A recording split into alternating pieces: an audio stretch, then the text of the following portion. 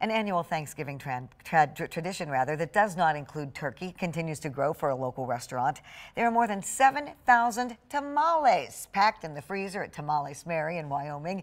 This is the restaurant's fourth year selling tamale bundles for families on Thanksgiving Eve. Employees have been working around the clock all week preparing pre-orders of chicken, pork, beef, and veggie tamales. Last year, more than 5,000 were sold. The owner says it's important that there are options for families who do Thanksgiving a little differently.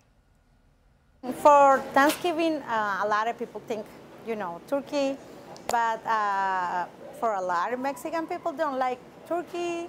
So tamales is another option to do a dinner, Thanksgiving dinner.